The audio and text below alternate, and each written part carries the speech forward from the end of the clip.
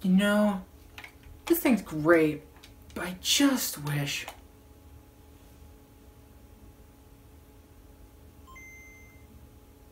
this is gonna be good.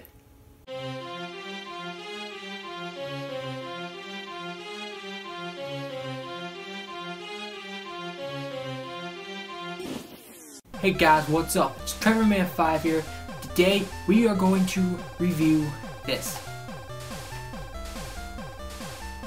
This is a backlit and bivert modded Game Boy original, aka Game Boy DMG, aka original Game Boy, aka Game Boy Classic, whatever you want to call it. It is great. Now, before we start, I want to say first thing that if you're looking to mod a Game Boy like this, or a Game Boy Color, or a Game Boy Advance, or a Game Boy Pocket, then you can get all your stuff at handheldlegend.com. If you don't know what that site is basically in the title. It has Game Boy parts and accessories and even mod tools. It has Sega Game Gear, like where you could put a backlight on a Sega Game Gear. I don't know how to do that because I don't play Game Gear. But it's great. You can get casings, you can get parts, you can get glass screens for your DMG or your Game Boy Color or your Game Boy Pocket, whatever. It's a great site. I recommend you do it. And that leads to another thing. If you're going to mod a Game Boy, I recommend you mod one that needs it. For example, I tried modding a perfectly good Game Boy, did not work out. I put too much stress on the ribbon cable, and so it broke. And I can't do it anymore. But what I am going to do is, I have on my watch list on eBay a Game Boy Pocket that needs a new screen, which I'm going to get a glass one for. It needs a new screen, like itself, like a polarizing screen and stuff. And that's it. And the thing is though, it still works, like the screen still works, just that it has a big burnt circle in the middle. And so what I'm going to do is, since I still have the backlight and a bivert module chip that I never used,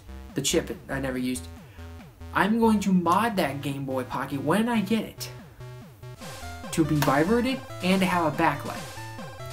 So that's what I mean. If it deserves to be modded like the Game Boy Pocket, since it's such a condition to where it can't really be played, but if you mod it, it can be playable again, then do it. But if it's a perfectly good Game Boy, then don't mess with it. I mean, if you buy it, if you want to buy it for the historical significance. But if you want to put a glass screen on it, if the plastic one came off, I would be fine with that.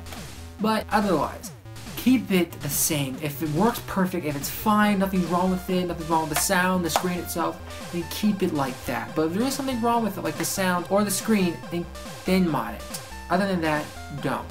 But now guys, let's get right into this review. Okay guys, you may be wondering, what is a bivert mod? Because backlight mod is obvious, but a bivert mod, what is that? So, a bivert mod is basically when you turn the pixels on the Game Boy, because we're talking about the Game Boy, on and off, and then vice versa for the same thing. You turn the pixels that are on, off, and then vice versa. And what it does is, it adds more contrast, makes it better looking. And if you do that, you need the backlight mod for this, because in the backlight mod, you have a polarizing film, so you can actually see what's on the screen. And then the original orientation that you use for a regular backlight mod installation without the bivert chip, you turn it like 90 degrees, giving it a better look. Because if you do it 90 degrees on the regular backlight mod, it will look inverted, which is wrong, unless you like that. Other than that, you bivert and add a backlight mod, it looks amazing. It looks brilliant. I mean, it looks like the way the Game Boy should have been if it had a backlight. And I love it. Now the Game Boy is the same form factor. It's the classic Game Boy we all know and love, which is why you're watching this video. It has the gray casing. It has the red buttons, A and B buttons. It has the gray silicone start and select buttons. It has the black D-pad, the Nintendo Game Boy logo on it, the screen, the gray screen that has dot matrix with sound stereo, or stereo sound, has the little battery icon, has the contrast dial, the DC input, so if you don't have any batteries in it, you can put a DC adapter and it will run the Game Boy without any batteries in it. You've got the back that has, in my case, the ID number, the little blubber stuff, FCC stuff, and then you have the battery case, as what I call it. I can't remember the back case, whatever. And thank God of mine, since I got a new one, a new sticker, and now it has the Nintendo Helpline logo.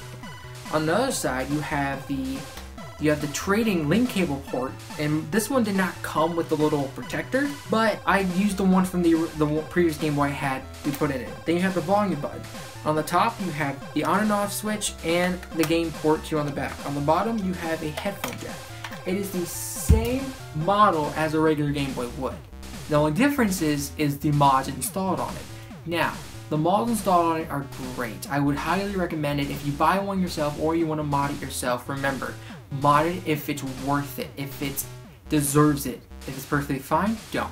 But if it isn't fine and it needs to be modded to be played correctly, then do it.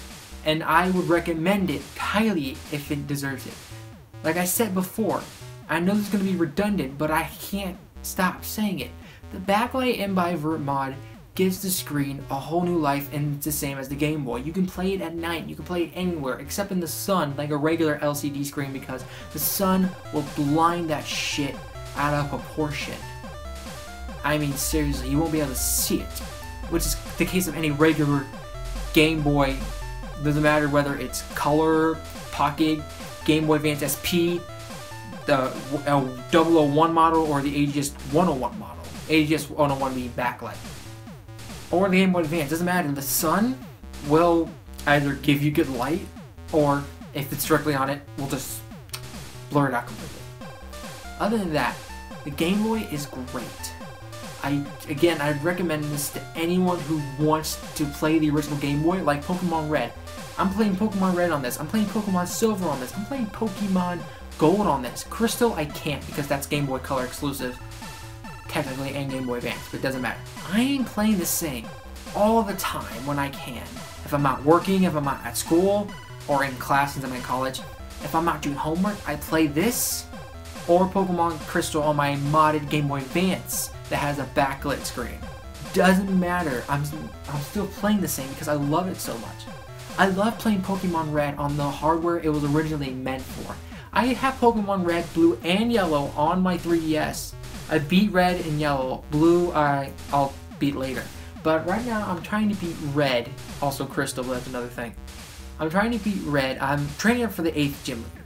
And I love playing it on the Game Boy because it feels right. It feels natural. It feels like the way it's supposed to. Also, the fact that I have a Game Boy, when I show it to lots of my friends, they flip the fuck out. They're like, oh my god, is that an original Game Boy? I'm like, yeah. They're like, awesome. I'm like, damn right, it's awesome. So yeah. But you may be wondering, what about the backlight? The backlight is nice. You also may be wondering, what about the battery life? Well, the battery life isn't really altered. It's a little altered, but so much so you can't even notice it. I mean, I got this thing for my birthday, and I'll tell you right now, my birthday was about 2, 3, 4 weeks ago. I just replaced the batteries, which means I got a good 2 to 3 weeks out of this Game Boy. And it was well worth it. I got a lot of shit done in Pokemon Red. I got my Mew. I've gotten all the way up to the 7th gym, training for the 8th. It's great. I've gotten a lot of life out of this just for 4 AA's. And that's still amazing. That's better than my 3DS XL. My new 3DS XL right now, I can only get like, what, 4 hours? Maybe 4 to 8? I don't really count, but I know I can't get a whole single day out of it. And this thing has a backlight now. So the fact that I can still get 2 to 3 weeks out of this thing that has a backlight is amazing. Okay, and I know there's differences between the Game Boy and the new 3DS XL. Doesn't matter. Okay, the fact is that thing has amazing battery life, and I love it. Also, another thing I got for it was a link cable, and I love the link cable. Right, I used it to trade between gold and silver too, mostly gold, just so I can evolve my Kadabra into an Alakazam, because I have not been able to do that. So yeah, final statement. I would recommend this Game Boy. Either you buy it like modded already, or you do it yourself on a deserving Game Boy. Okay, because historical preference, we should keep some Game Boys that are fine as they are. But yeah, guys. Also, you may be wondering, what do I use with the link cable to trade with the original Game Boy? Well, first of all, I used my Game Boy Advance and my Game Boy Advance SP, since the link cable for the Game Boy Color / Game Boy Pocket are kind of the same for the Game Boy Advance line. And so you kind of have to do a little messing around, and you'll get it in there and it's fine. Also, I use this. Also, this is what I'm reviewing next time. So guys, hope you liked this video. Like, subscribe, add your favorite, and now you'll see you guys later.